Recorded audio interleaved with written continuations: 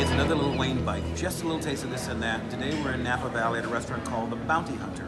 And it's a restaurant and a wine store. And what they do in terms of the wine is they collect lots of different lots around the Napa area and they sort of represent them here. One thing you can also enjoy here, there are flights of wines. You can have a variety of different things from sparkling wines to reds to whites. And if you order one of their flights and you decide to buy the bottle, you get a 15% discount off the actual price as well. We really decided to put the big old feed bag on, and we got the barbecue platter for all four of us, which had ribs and brisket, 2 orders of coleslaw, and barbecue chicken. So we got beans and cornbread, and we got a salad. I also tried the whiskey flights, and Sydney and I didn't exactly go easy on those. They were pretty strong stuff. And when you're done, you're also going to buy a little bit of wine to take home with you, because this is, after all, Napa.